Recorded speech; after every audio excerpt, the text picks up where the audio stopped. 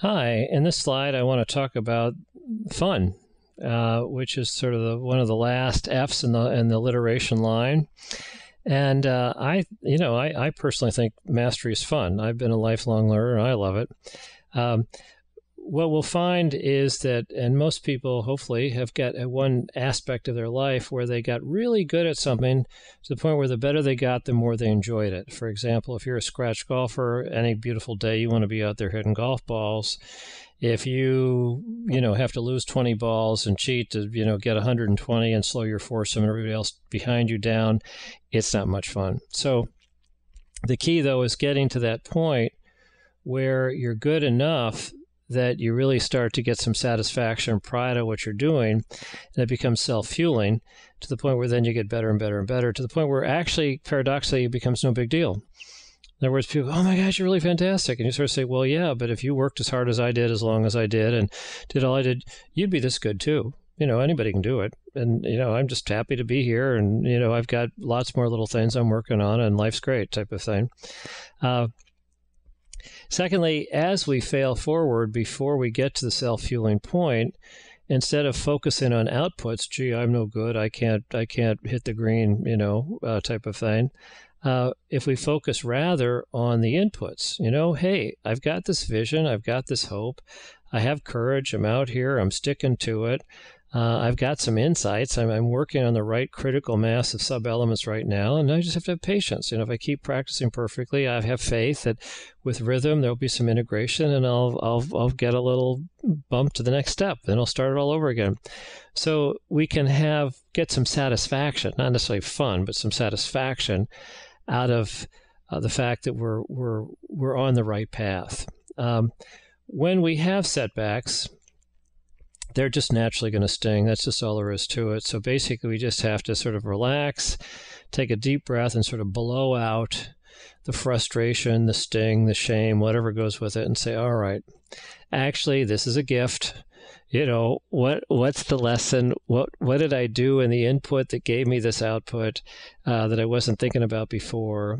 And learn that.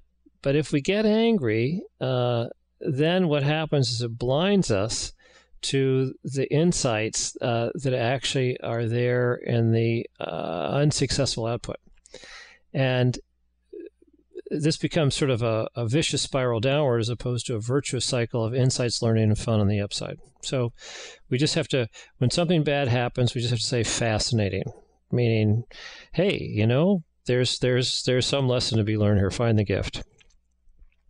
And of course, every once in a while, we're out there at the driving range and we hit a ball just perfectly.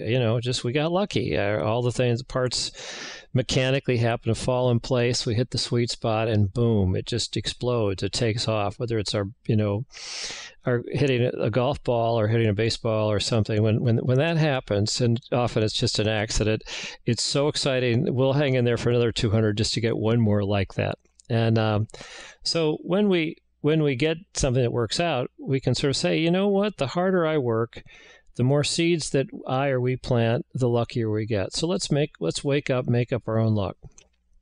Bill Walton, the basketball player and announcer, one of his favorite things was never up, never in. In other words, if I don't just bust my butt and just get the ball up there close to the hoop, I may get lucky and it'll roll in, or somebody else will tap it in type of thing. At least it's closer to the basket. Wayne Gretzky, number 99, said, I miss 100% of the shots I don't take. Michael Jordan said, maybe in my lifetime I've been given the last shot in the game, and I can win or lose with a shot. And statistically, it may have been over 300 times, and statistically, less than half the time I made the shot. So more than half the time I missed, we lost the game, and in theory, I was the GOAT. But, in the big sweep of things, it was just percentage play, and I was happy to be the one that my teammates thought had the best chance of helping that happen. So if we focus on the upside and realize that no matter what happens as far as outputs, it's all good. If it's successful, great. That's let's do it again. I love it. If it's unsuccessful, we go back and say, oh, what's the gift? What's the insight? What inputs do I need to tweak and try again? Now, as we look at all these things, believing in sort of the repetition and of ideas, and also the variation of them. I want to, in future clips, look at 13 maxims from a book called Improv Wisdom by a lady named Madsen.